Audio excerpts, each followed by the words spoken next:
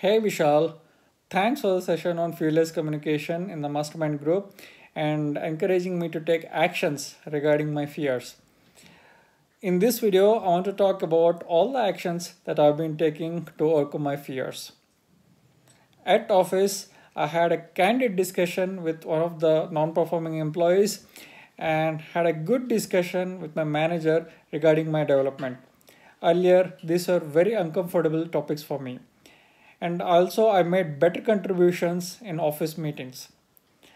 In my apartment complex, I never used to participate in community meetings, and I took first steps to participate in those meetings, and it felt as if I'm coming out of my hiding.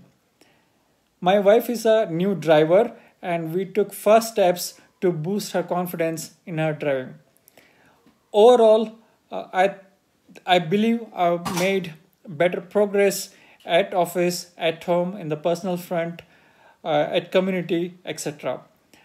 And I believe that if I continue like this, I'll be much more effective professionally at office, and I will have better visibility at home, at personal front. I believe I'll have stronger relationships. I'll be a better husband, better father, etc.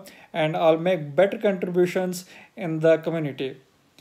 Thanks for pushing me to make all these positive changes, adopt positive habits so that I can get out of my comfort zone. Thank you.